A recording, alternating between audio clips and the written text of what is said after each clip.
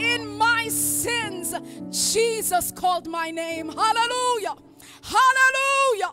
Hallelujah. Thank you, Jesus. Thank you. Thank you that you called my name. Hallelujah.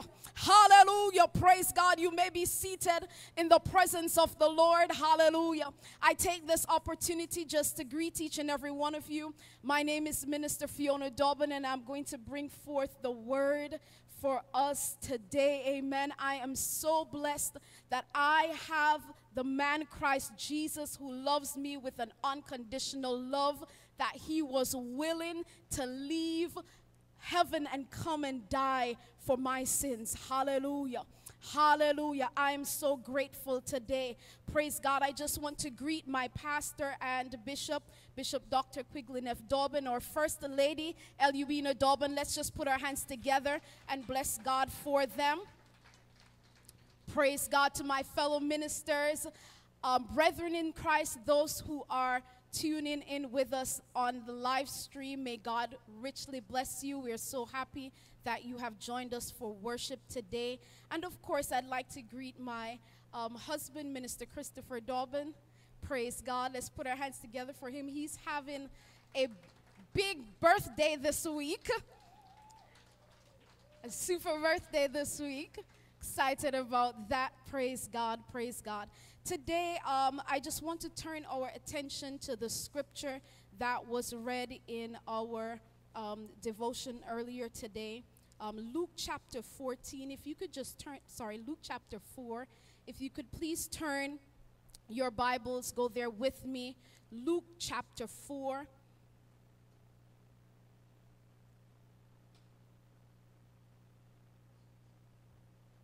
And from verse 14 to 21 was read, but I just want to reread 18 and 19. The Spirit of the Lord is upon me, because he hath anointed me to preach the gospel to the poor. He hath sent me to heal the brokenhearted, to preach deliverance to the captives, and recovering of sight to the blind, to set at liberty them that are bruised, to preach the acceptable year of the Lord. And let the people of God say amen to the reading of God's word. Father, I just come before you even now.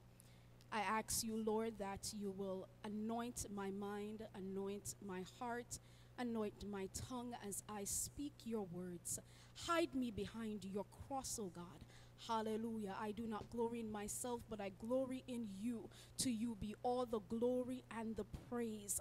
Hallelujah. Let the words of my mouth and the very meditation of my heart today, O God, be acceptable unto you. You are my Lord, you are my strength, and you are my Redeemer. God, we know your word will accomplish that which you have intended it to accomplish. So speak now in Jesus' name. And we say amen.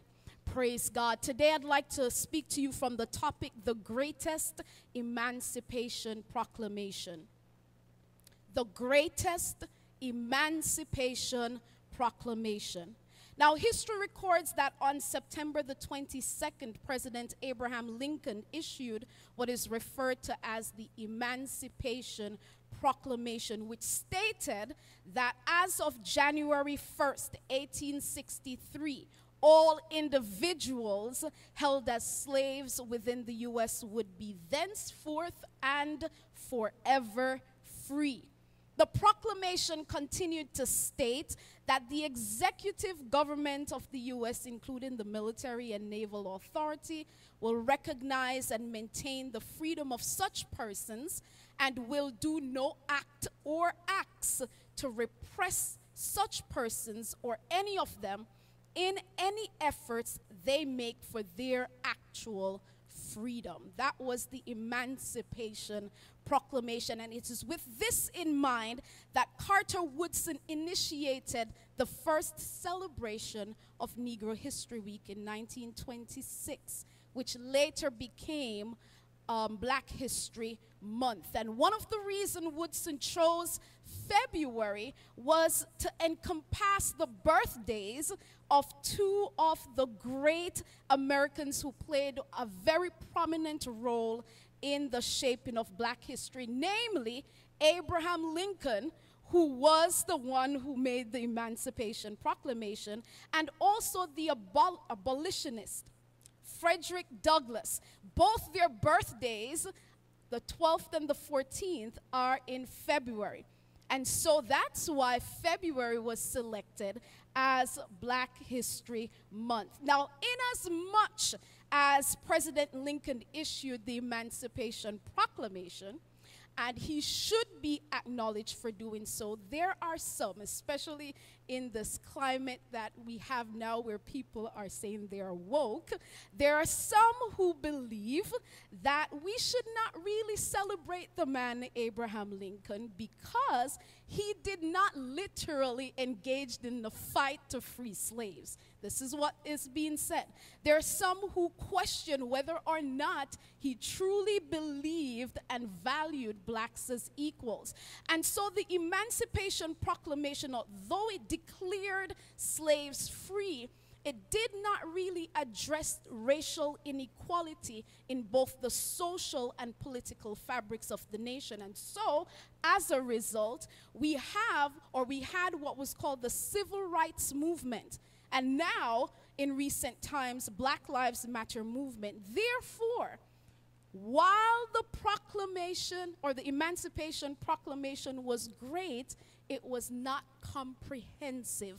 There were some things that were just not addressed in this one proclamation. And so I want to submit to you that there is an even greater and more comprehensive Emancipation Proclamation than that of Abraham Lincoln, because this Emancipation Proclamation addresses every area of the enslaved spiritual and physical condition. Because listen, the root of slavery, the root of racism, the root of social injustice throughout history and today is a sin issue, which makes it more than just a natural issue. It is a spiritual issue. Therefore, you need a spiritual emancipation proclamation to liberate us in the ways that the physical emancipation proclamation cannot.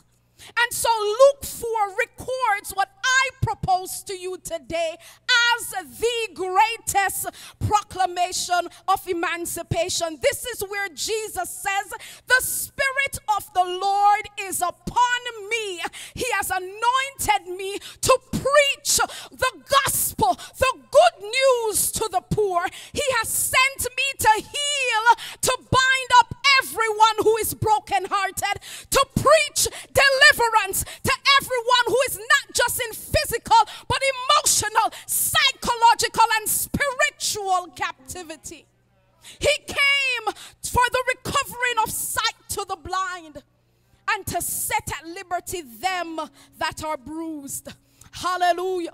See, the scripture tells us in Luke chapter 4 that the proclamation that Jesus made was not written by him. In fact, it was written by the prophet Isaiah, which means that almost 700 years before we get to our text, that's when this Emancipation Proclamation was written.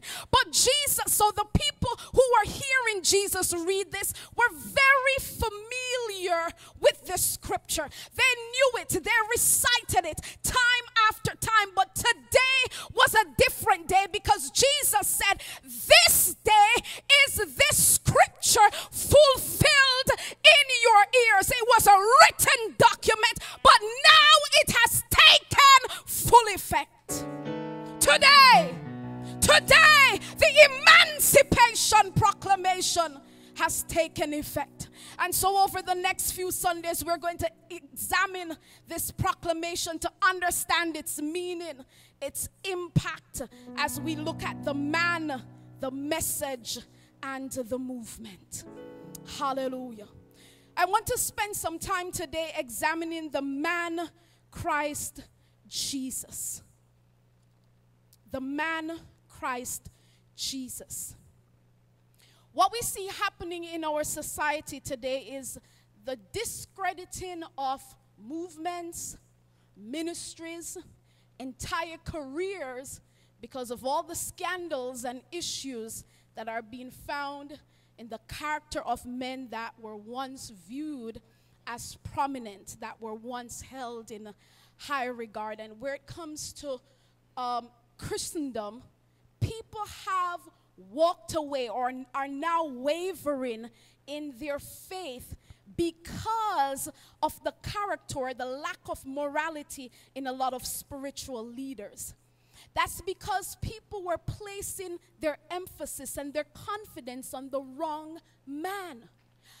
As believers, as individuals, our confidence should not be in a person, a physical person, a regular man. Yes, we have expectations, we have hopes, but we cannot build and have our foundation upon a regular man. Instead, we need to build our foundation on the man, the greatest man, the greatest emancipator, and that person is Christ Jesus. Hallelujah. On Christ, the solid rock, I stand. All other ground is sinking sand. So be careful which man you put your confidence in. Hallelujah. Hallelujah. Let's go to Luke chapter 3, verse 21 and verse 22. Because you might ask the question, if this man is so important, who is he? If the foundation of my faith should be built on this person, who exactly is this man? So Luke chapter 3, verse 21 and verse 22. And this was when Jesus was being baptized. It reads, and the Holy Ghost, verse 21, now when all the people were baptized, it came to pass that Jesus also being baptized and praying, the heaven was opened, and the Holy Ghost descended in a bodily shape like a dove upon him. And a voice came from heaven which said, thou art my beloved Son, in thee or in whom I am well pleased. So for the purpose of this discourse, I firstly present Jesus to you as the Son of God. Hallelujah. In the event there is a case of mistaken and false identity or paternity, God himself spoke in a very audible way to make everyone know the true paternity and identity of Jesus. Now, why is that relevant? Because when Jesus made his Emancipation Proclamation, when he said, now is the scripture fulfilled, the first thing the people who were around him said, is this not Joseph's son?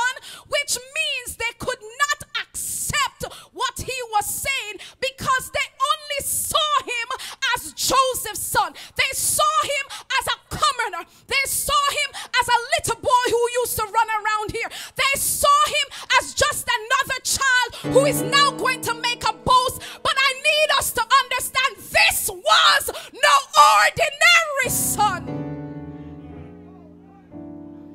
This was no ordinary son. Hallelujah. Hallelujah. And so because they did not understand his paternity and his identity, they completely rejected what he said. Because when you read, they were ready to stone Jesus after this. Because they were so upset that what they thought was a regular person was making such a mighty claim that in fact I am the great emancipator. And so they're saying there is no way this regular boy, Joseph's son, the carpenter's son, could make such a claim to such a great and important proclamation. Hallelujah. Hallelujah. And so I want us to understand God is saying, first and foremost, let me set the record straight. Although Joseph, and we really have to salute and celebrate Joseph, because Joseph was raising a son that was not biologically his. So it was a good thing that he did. But God is saying we need to make a distinction that although Joseph is hailed as the father of Jesus, he really is not the true father. In fact, I am his daddy. Hallelujah. And if you know who his daddy is, it tells you something about his identity.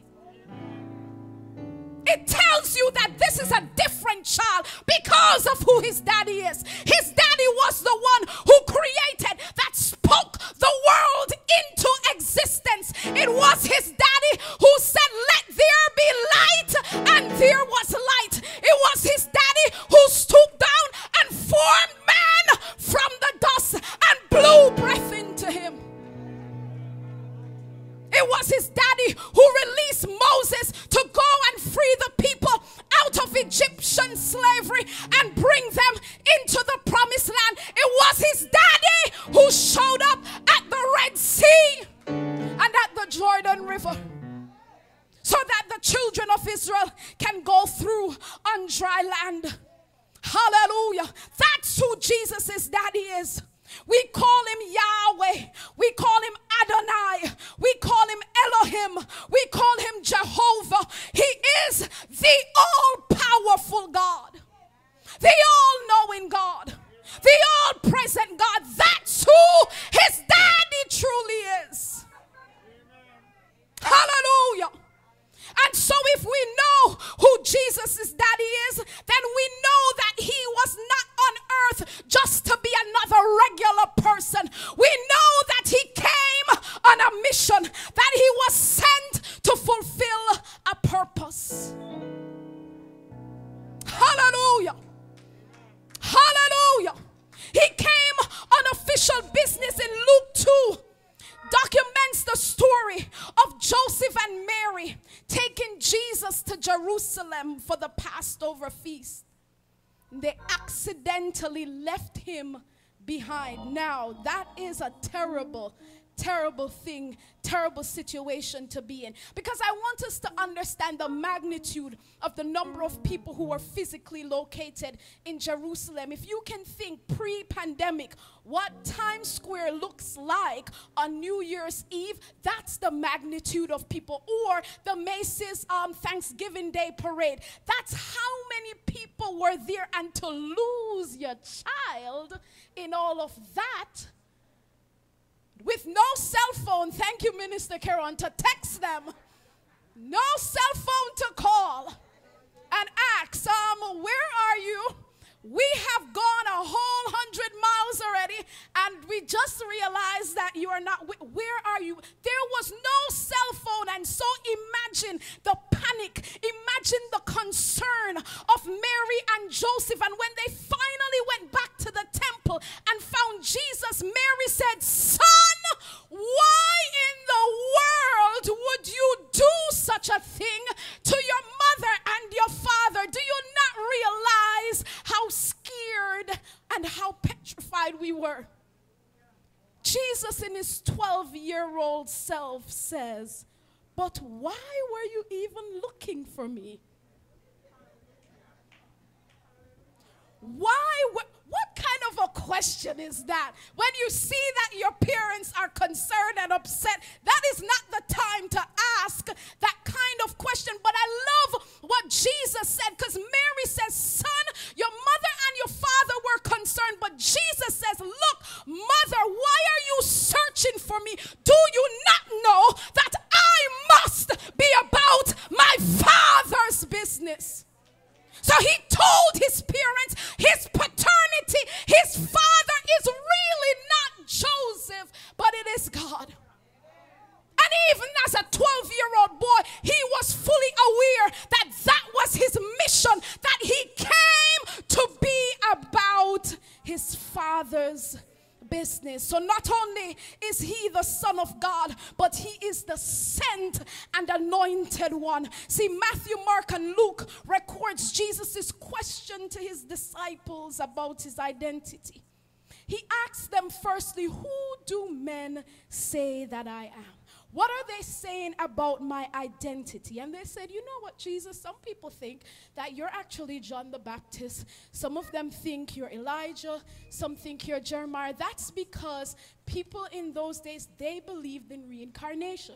So they thought that you can come back, somebody from the past could come back in the form of somebody else. So that's what some people were saying. But Jesus said, who do you say that I am? Who do you say that? And Peter declared, thou art the Christ, the Son of the living God. And Jesus' response was that, Peter, upon this rock, and let's clarify, it's upon this revelation, because human understanding could not have revealed this to you, but it was God the Father who revealed my true identity. And it is upon that revelation that I build my church, and the gates of hell shall not prevail. So this means that the very foundation of our belief as Christians rests upon what we accept and believe as the paternity and the identity of Christ. Thou art the Christ, the Son of the living God. See, Christ is not a last name. So you have Fiona, Daubon, Jesus Christ. Christ was not his last name.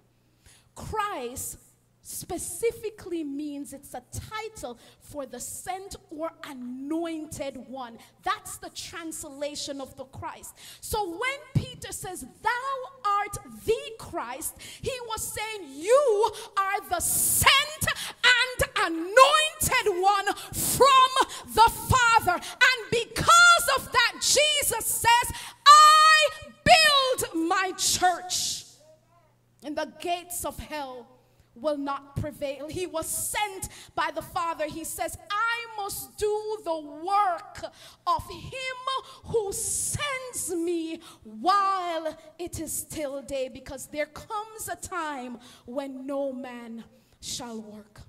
He was anointed. So he was sent, released by his Father, but also anointed by the Holy Spirit to emancipate those who have been enslaved. Now, when we go to Luke 1, verse 34 and 35, we meet upon Gabriel visiting Mary. And he says to her, Mary, you are going to become pregnant and give birth to a son. Mary says, hold up. How is that going to happen? How is that even possible, seeing that I am still a virgin? But then the angel explicitly states that the Holy Ghost shall come upon thee, and the power of the highest shall overshadow thee. Therefore also this holy thing which shall be born of thee shall be called the Son of God. So the anointing of the Holy Spirit was upon the womb of Mary that gave birth to the seed and the person of Jesus Christ. We also see the second time when Jesus was being baptized in Luke 2, it says the Holy Spirit descended like a dove on him. And I love that it didn't stop there, but Luke made it very clear in chapter 4, verse 1. And Jesus, being full of the Holy Ghost, was led into Jordan by the Spirit. So he received that anointing, and it says he was then filled with the Holy Ghost. And then after his time in the wilderness, verse 14 of Luke 4 states, and Jesus returned in the power of the Spirit unto Galilee. So he was sent by his Father and was anointed to do the work that his Father sent him to do. Listen me, when Isaiah says it is the anointing that breaks the yoke, this is what he was referring to. The Spirit of the Lord was upon Jesus because he was being anointed to break the yokes, to break the bondage of sin, to set at liberty those who were captive and held hostage by sin. It is not by human understanding, it is not in human strength or power, but it is by the Spirit of the living God. Hallelujah. It is the Spirit of God that makes the difference. And so Jesus in flesh needed to be anointed, to be sent. How much more then we as individuals, we need the anointing. We need that anointing. Hallelujah. And I'm glad that the anointing was not just there for Jesus, but the anointing is available today for each and every one of us because of Jesus Christ. Hallelujah. Hallelujah. The anointing makes the difference. And so whoever the Son sets free, because of that anointing, he is free indeed. Can someone just worship God for the freedom that we have in Christ Jesus? Who the Son sets free, we don't have to question it. We don't need to look back. Hallelujah. We are free indeed. Therefore, there is now no condemnation. Don't allow the enemy to rehearse and repeat your past transgressions, because you have been liberated. You have been set free. Hallelujah. Hallelujah. Hallelujah. I've got my freedom praise. I've got my freedom dance. I know who I used to be. I know who Christ has liberated me from. So I am free. I'm no longer shackled to sin, but I'm free in Christ Jesus. I'm free to lift my hands, free to worship. I'm free to walk in the anointing of Jesus Christ. We are free people. We're free people. I need us to begin to act like free people. See, I love Robert Nesta Marley's song, Freedom Song or Redemption Song, specifically the second verse, which says, emancipate yourself from mental slavery.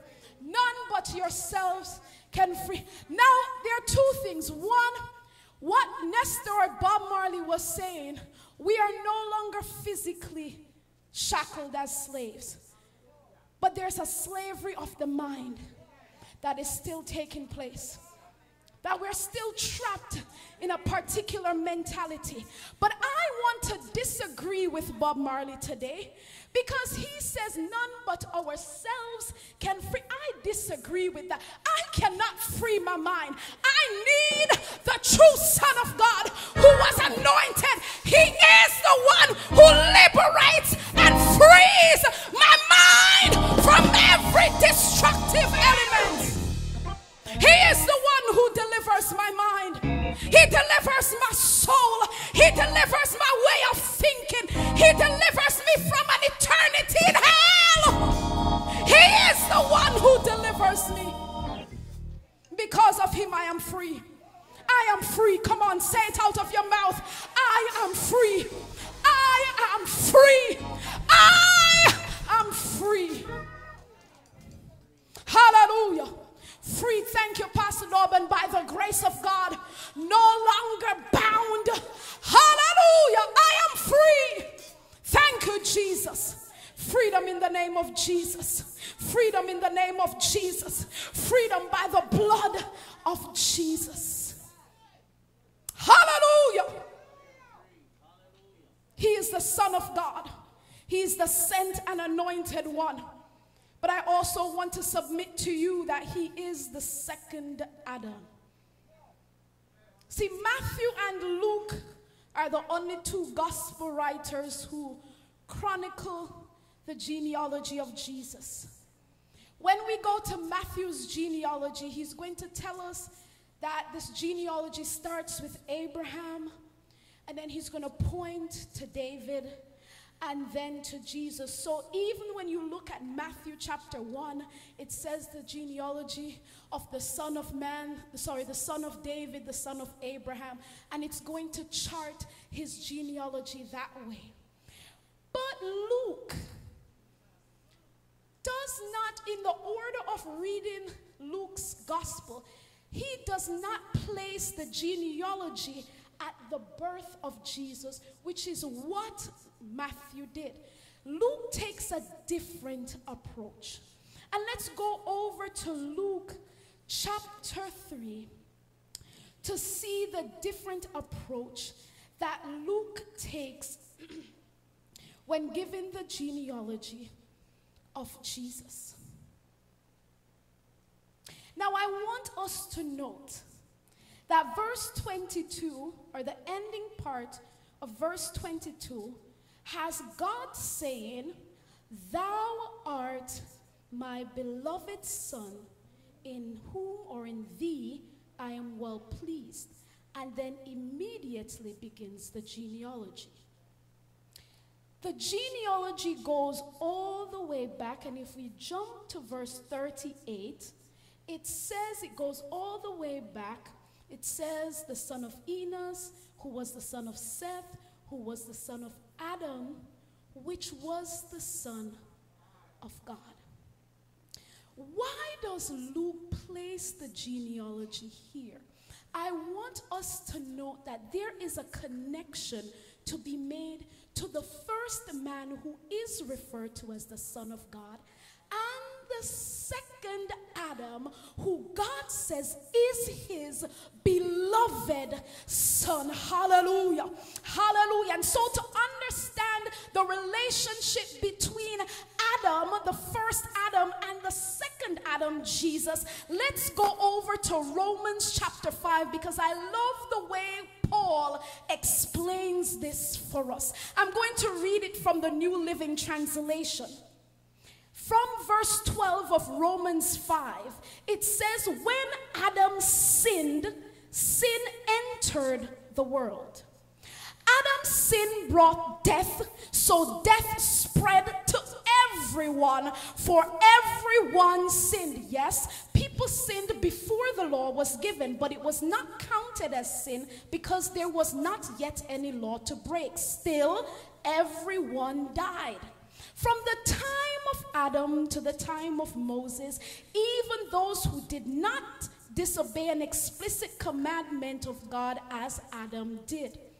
Now, Adam is a symbol, a representation of Christ who was yet to come. Verse 15. But there is a great difference between Adam's sin and God's gracious gift. For the sin of this one man, Adam, brought death to many. But even greater is God's wonderful grace and his gift of forgiveness to many through this other man, Jesus Christ. And the result of God's gracious gift is very different from the result of that one man's sin. For Adam's sin led to condemnation. But God's free gift leads to our being made right with God, even though we are guilty of many sins. For the sin of this one man, Adam, caused death to rule over many, but even greater. Someone says greater. Hallelujah. But even greater is God's wonderful grace and his gift of righteousness. For all who receive it will live in triumph over sin and death through this one man, Jesus Christ. Verse 18, yes. Adam's one sin brings condemnation for everyone, but Christ's one act act of righteousness, hallelujah, brings a right relationship with God and a new life for everyone. Because one person disobeyed God, many became sinners. But because one person obeyed God, many will be made righteous. And so when you look at that, we will better understand that the first man, because of the first man's sin, the destiny of the entire human race, because it says after that we were all born in sin and shapen in iniquity because of the sin of one man. But I'm so glad that there is a second Adam who comes to bridge the gulf between God and between man. See, this second Adam was the perfect Son of God. He did not sin, although he was tempted. Although he walked this earth in human flesh, he did not falter and he did not fail. So because of this man Christ Jesus, because of his obedience, because of his sacrifice, because of him, the second Adam, we have the opportunity to be restored with God. We have that opportunity for reconciliation. What was broken, what was divided, now the second Adam steps in and fills the gap and makes the pathway straight.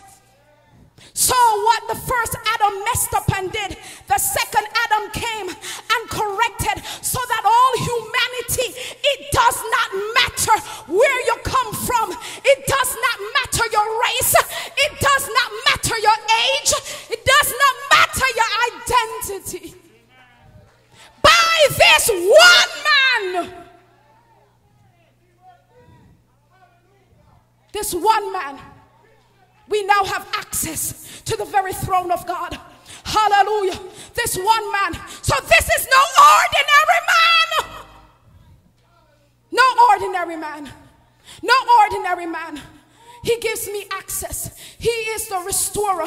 He reconciles me back to Christ, to God. And so this is why we stand in the name of Jesus. We are covered by the blood of Jesus, because he is the one who bridges the gap. For God so loved the world that he gave his only begotten Son, so that even though under the first Adam we were on our way to hell, whoever believes in the second Adam shall have life and have it more abundantly. He changed the trajectory of my story. I was destined for a Christless eternity, but Jesus came and filled the gap. He's God's gift of humanity. Hallelujah. Hallelujah. And so Luke, in presenting the second man, he said, second Adam, he's also saying to us that while Matthew was interested in presenting Jesus as the son of David and the son of Abram, because Matthew was talking to a Jewish audience. And so for the Jews, it was important that they understand the kingship of Jesus, that he is the Messiah. But Luke, by going all the way back to the first man, said, listen, he is not just the sent and anointed one to the Jews, but he is the sent and anointed one to every man on this earth. So I do not subscribe to the view that Christianity is a white man's religion, because he is the Son of God. He goes all the way back to the first man and therefore applies to all men. His work is for everyone, not just some people. He does not discriminate, I'm glad some places you go, they might discriminate against you, but Jesus does not discriminate. It doesn't matter what your sin was like. Yes, your penalty or what you did was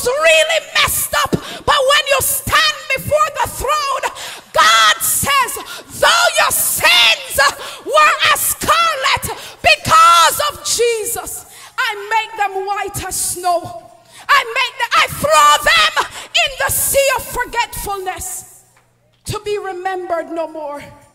Hallelujah. Hallelujah. Hallelujah. Come on and worship God.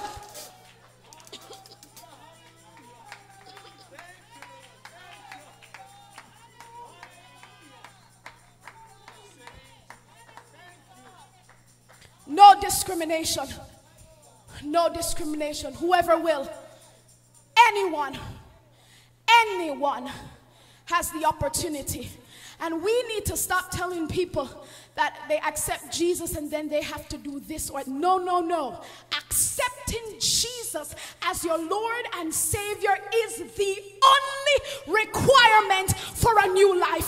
That is it. That is all we have to do. Accept Jesus Christ as Savior. No ifs, but see, here is why this is important. When God said, "This is my beloved Son," He says, "In whom I am well pleased." Please notice, at this point in time, Jesus had not performed not one miracle. He had not done one thing.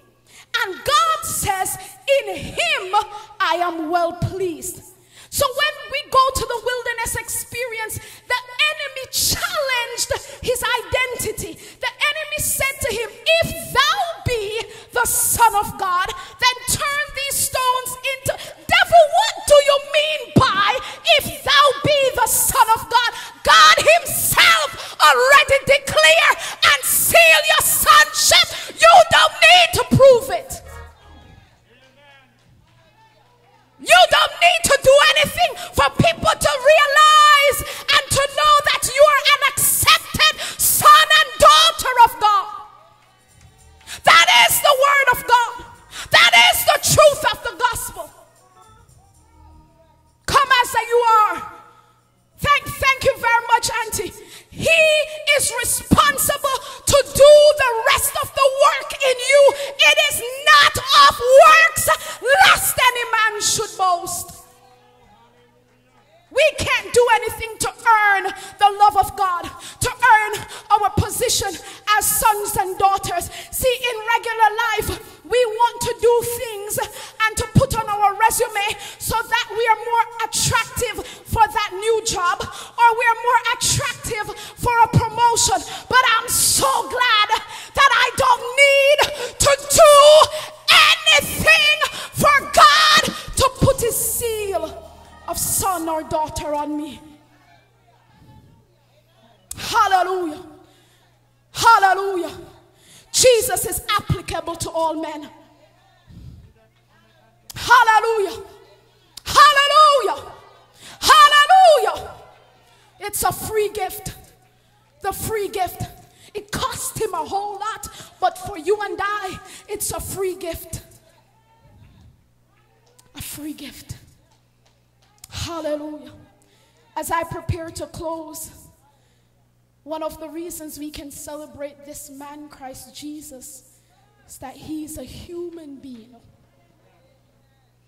The Word of God says we have a high priest who can be touched by the feelings of our infirmities. Sometimes we fail to accept people as leaders, as celebrities, because we feel they don't relate to who I am. They can't identify with my struggle. They can't identify with my situation. But the Word of God says Jesus was tempted at all points. He knows what it means to live in a world that you're constantly tempted. You are facing constant bombarding, constant struggles, constant opposition. He knows what that means because He experienced it. In the wilderness, at His most vulnerable point, after 40 days of fasting, when physically He is hungry, He is weak, that is when the enemy steps in and dangle in front of Him food. But Jesus, the perfect man, says, devil, first of all, you came to me wrong because you are trying to get me to prove I am the Son of God. I don't need to do that because man shall not live by bread alone, but by every word that proceeded from the mouth of. So what human food cannot do, God does in the person of Jesus Christ. And so this is why as believers we discipline ourselves in fasting to slay the flesh and be fed by the Spirit of God. So we are not just eating and filling our physical bodies, but the spirit man is revived and renewed. So Jesus, a human being, experienced fatigue. He needed to rest and to sleep. As much as he was anointed, did excellent miracles, he needed rest. He needed rest. My favorite one is in the Garden of Gethsemane. Jesus had a moment of extreme anguish when he realized the weight of what he had to do. He said, Father, if it be possible, I don't want to go through with this. This is too much. This is a lot. This is heavy. This is my human flesh. This is heavy for me to take on the weight of all the sins of everyone past, the sins of everyone present, the sins of everyone to God. This is a lot. This is a bitter cup.